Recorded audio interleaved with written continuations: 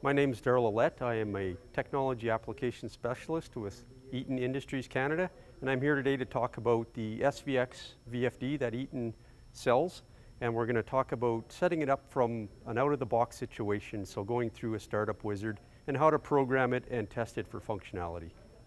When you first apply power to it, it's going to come up in a mode called the startup wizard. And as you can see on the screen, it comes up as Startup Wizard, press enter. And what a Startup Wizard is the drive asking you a bunch of questions that'll enable you to program the drive effectively and quickly.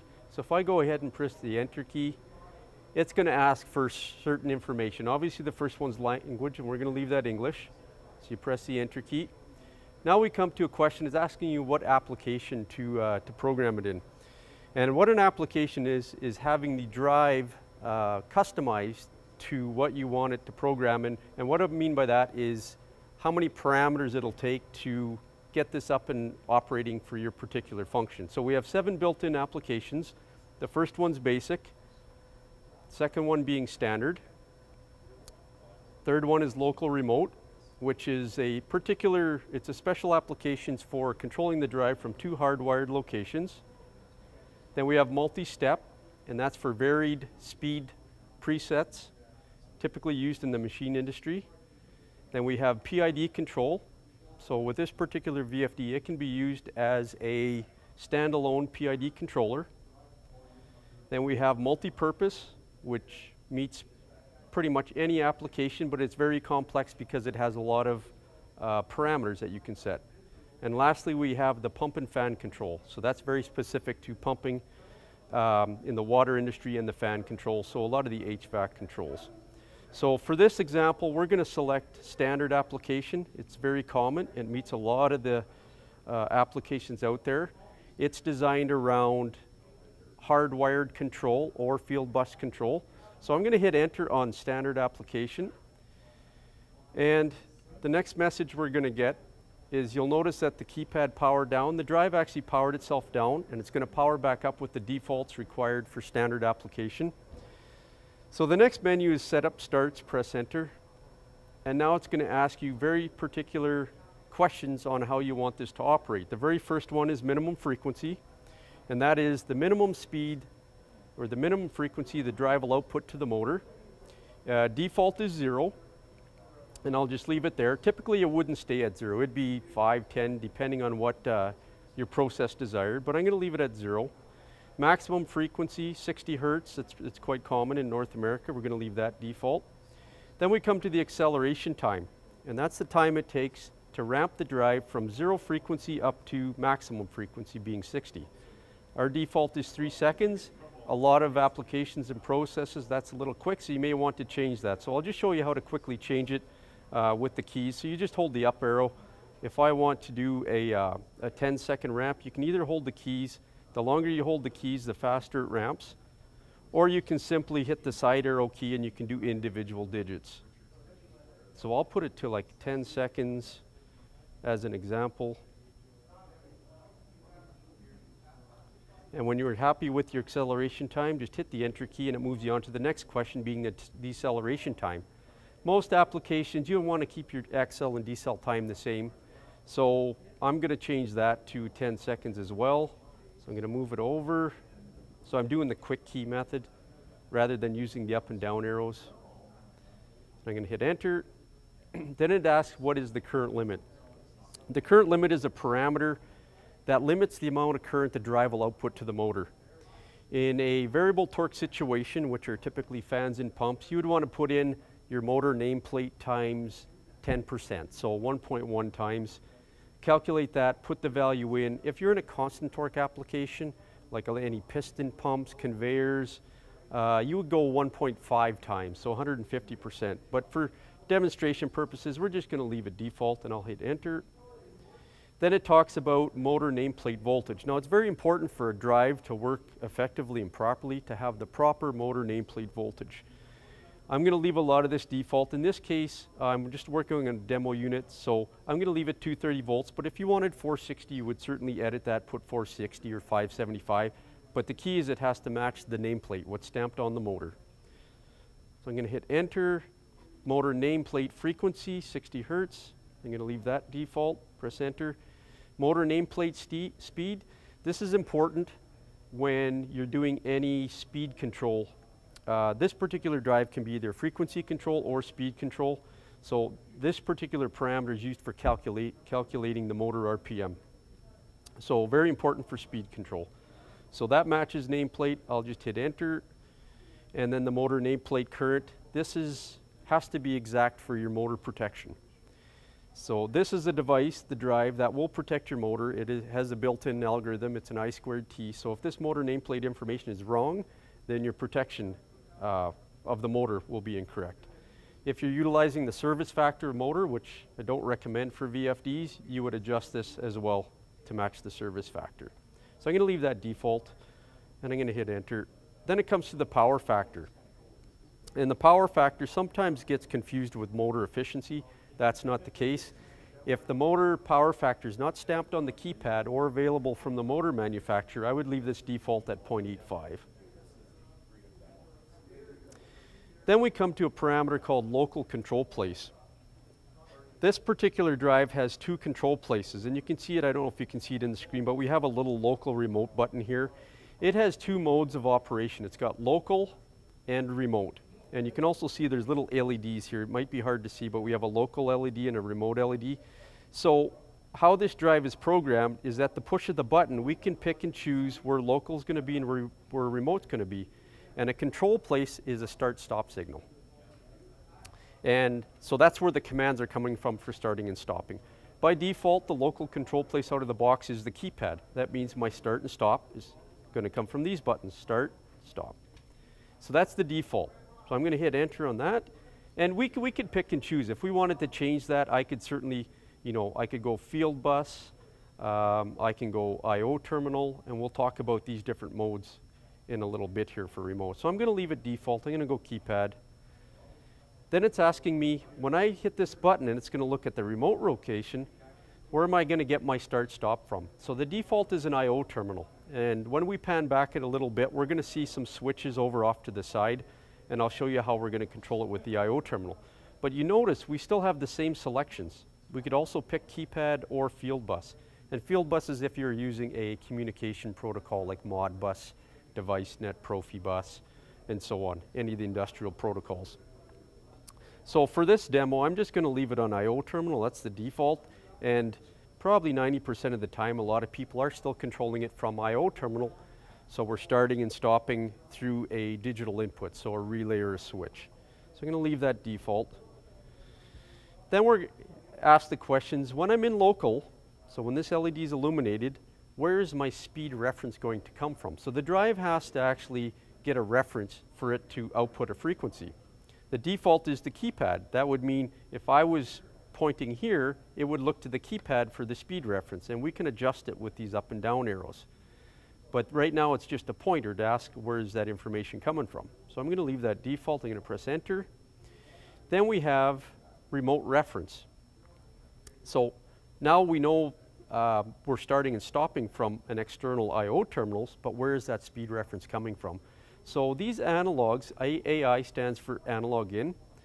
We have a couple analog ins built right onto the board. So we have analog input 1 and analog input 2. And it gets hardwired to the drive through the interface board. But we can pick and choose a number of different places. So as you can see, we can make the remote reference field bus. We could also point back to the keypad, or we could use one of the onboards. So I'm just going to use analog input 1 since it's the default. And I'm going to hit enter. And then we have another parameter called input phase supervision. These are designed as 3-phase input drives. So the drive can protect itself if in the event that you lose a phase. The default is to fault or coast. For my particular demo, I have a drive that is basically single phase in to monitor. So I'm going to choose no action on that because when I'm done the startup wizard, it's going to come up and say input phase fault. So I'm going to set it to no action. That way I can reset it and continue on with the demo. But in most cases, it would stay at the fault. It would stay at this particular setting here, fault coast. So what fault means is if you lose a phase, input phase, it's going to fault, and the VFD is going to coast, the motor is going to coast to a stop. Okay, so basically disconnects the power. So in my case here on my demo, I'm just going to hit no action. I'm going to hit enter. And that's all the questions for the startup wizard. Then it asks you, do you want to repeat the setup? Because if you made a mistake, you could always go backwards and repeat through. I'm going to say repeat setup no. And it says setup done, and I'm going to hit enter. Okay, you notice that last parameter I set, input phase fault, the drive had recognized when I powered it up that the input phase was missing because this is a demo unit being fed single phase input. So I'm just going to reset that to continue on. So once all said and done, your drive is now programmed to run from the local mode. You see how the local LED illuminated? And I don't know if you can see it on the screen, but it also tells you where the control is coming from. It says keypad there, right beside the top and the ready. So you can see at the very, it says stop, ready, and right below it, it has keypad. So it's actually telling you local control is coming from the keypad. So now that means I can actually start it and stop it from here. So if I wanted to start it, I can hit start. And the drive starts. You notice how the turned to a run state, but it's not running at any particular frequency. But if you remember back to the parameters, the speed reference is coming from the keypad. And the quick way to change the set point is with these up and down arrows. So we got the plus up and we got the minus down arrow. So if I want to give it some frequency reference, I hold it up. It says keypad frequency, keypad reference. And now the VFD is running and is outputting frequency. So that's operating the drive in the local mode, which is keypad. So I can start and stop from the keypad. The drive stopped, and I can start it, and it'll ramp up. So one nice feature with this drive is we did add this local remote button. So now if I wanted to control it from the I/O terminals, in this case, this particular demo, we have wired all the hardwired signals into the drive. We have a bunch of digital inputs, and we have some analog dials here for speed reference. If I wanted to switch to remote mode, I hit this key here called local remote, and it asks you, select remote, press enter. I'm going to hit enter. And a couple things happened here. The LED for local changed over to remote. So now if we go to our screen at the top, below the stop, we can see I/O terminal on the keypad. So that's telling you the start and stop is now coming from the I/O terminal. So if we pan over here to this switch, by default, the very first digital input is a run signal. So if I turn that switch on, you notice the drive goes into a run state. And if you remember from the startup wizard, our analog input 1, I can control the speed with this voltage input potentiometer. Okay, so you've programmed the drive into two different modes, keypad and I/O terminal. And we can also stop the drive. Okay, so that's the startup wizard on taking a drive out of the box and getting it programmed. Now I just want to point out a couple other things. Is from a maintenance standpoint. For troubleshooting, a lot of times you're not sure if your signals are getting there or not. So we can go into different modes in this drive. So we want to get into the programming portion of it. So a couple ways to do it. So if I hit the left key, I can get into programming, and I can hit the enter and drill in that way. But another simple way is if you forget how to get into programming, if you hold the enter key down for 5 seconds or a couple seconds, it puts you right into the programming mode. So in there we have a menu structure. We start off with parameters. We have some keypad control parameters, active faults being the faults that are active on the drive, fault history or faults that have occurred and have been reset. And if we were to go in there, anytime you see the right arrow means you can drill farther down into the menu. If I hit that right arrow, you'll notice we're showing that input phase fault we had when we finished the startup wizard. Okay. If we want to reset the fault history, that's very simple as well, as we can also hold the enter key down on that, and it resets the fault history. Then we can keep going on. We have a system menu parameters, which gets into the background of the drive. Expander board menu is inside this drive. We have option slots in here. The drive comes with 2 boards, and that's to interface all these digitals. So we have 2 option A9 card and an option A2 card. So it comes with 2 cards built in. And then we have 3 extra slots for other option cards. So if we go around to the monitor menu, there's some neat features in here. such that we can see what frequency reference it is. And because we're still an I/O terminal, we're looking at this potentiometer for frequency reference, so we can see what speed the drive is supposed to run at if it was running. If I was to go to the local, which is the keypad, you'll see what the keypad reference is, and you see how this potentiometer no longer has effect. So now it's looking at the keypad for a reference. So I'm just going to go back to remote for now, and I'll keep going through some of the monitoring parameters. So it talks a lot about when the drive is running, but I want to show you a few here that will help troubleshoot any hardwired situation. So in this particular monitoring menu, we can actually see what signals are coming into the drive from the I/O boards that are in this. And since we're on remote analog input 1, we can see by turning the potentiometer, I can measure my 0 to 10 volts that comes in on analog input 1. The analogs on this drive are configurable to voltage or current. Voltage being 0 to 10 and current being 0 to 20 milliamps or 4 to 20 milliamps. By default, analog input 1 is voltage. So I'm turning a dial here on my demo unit so you can see it. So that's a troubleshooting technique to find out if a signal is actually making it to the drive. Then we have our second analog input, which is the current, and I have another dial here. You can verify that your signal is actually making it to the drive. Okay, as well as you can look at your digital inputs. Okay, in this case we have 6 digital inputs. On this screen we have the first 3, and this screen we have the next 3. So if I was to flick on digital input 1, which is our start signal, you can see how the input went on and the drive went to a run state. So I'll turn it off, the drive stops.